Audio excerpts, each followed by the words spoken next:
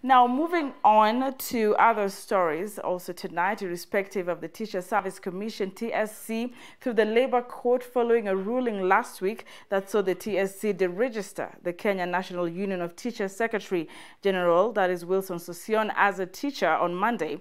The KNUT boss will still hold a valid and legitimate position in the leadership of KNUT. According to Sossion, termination of his contract does not affect his rights as a union official in any way, dismissing the move as inconsequential. It will lose. It will lose.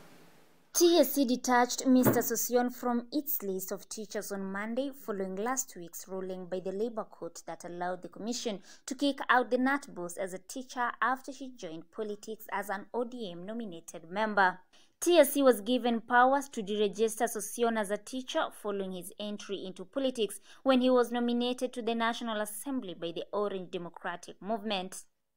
The judge ruled that Section 16 of the Teachers' Code of Conduct and Ethics 2015 requires a teacher to maintain political neutrality at all times and shall not act in any manner that may compromise or be perceived to compromise his or her neutrality.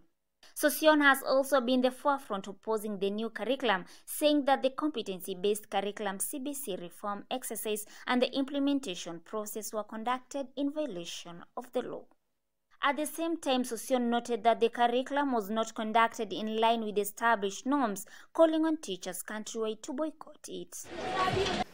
This is the most unfortunate and the dirtiest curriculum review that has been done unprofessionally and in the most corrupt manner anywhere in the world. This one, the CBC, it shall die even if we keep quiet as a union. I think Ambassador Amina Mohammed has the best judgment and the best decisions. And so they thought they should bring someone very arrogant.